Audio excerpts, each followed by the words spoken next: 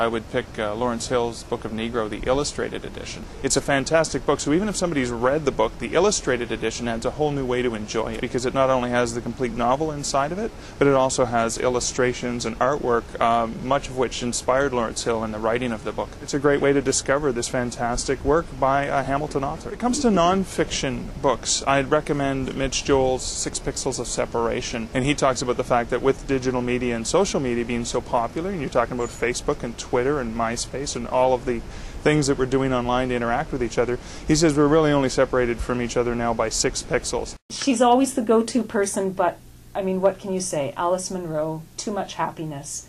The book title is accurate.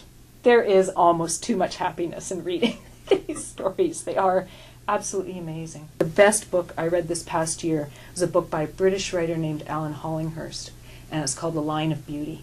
It's about a young man during Thatcher's Britain, 1980s, who goes to live with this family basically a family of a conservative MP who's a member of the cabinet.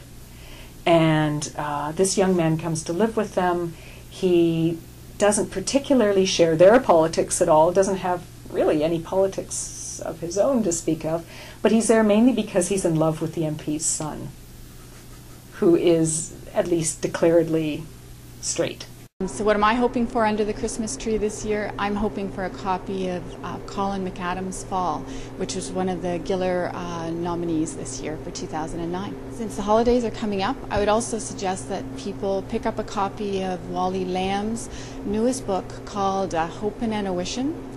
And this tells a Christmas story from the perspective of a grade 5 boy. It includes everything from Annette Funicello to the Pillsbury Bake Off.